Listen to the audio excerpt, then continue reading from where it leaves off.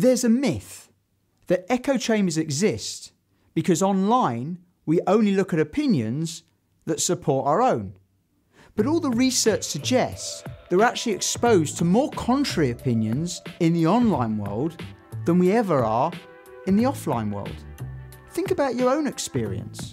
I think you're absolutely right, Grant. The truth is, you see a lot of alternative views in comments, in tweets, and in other posts, whether you like it or not.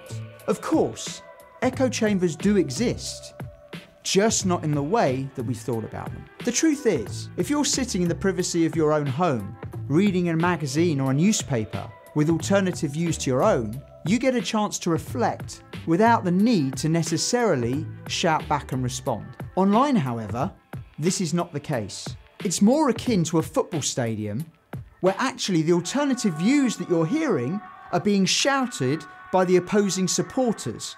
And at that point, you feel the need to shout back.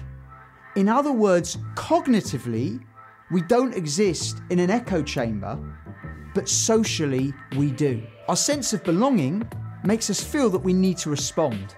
We don't worry about the facts more than we care about the social glue that keeps us together with the groups that we identify with. It's the need to obtain approval from our own communities that means echo chambers exist. The truth is that echo chambers exist not because we don't get alternative views online, but the way we respond to those opinions in the online world. So is that a wrap? Yeah. Quite honestly, that was rubbish. If you've got any questions, please leave them in the comment box. And to receive regular marketing updates, hit subscribe.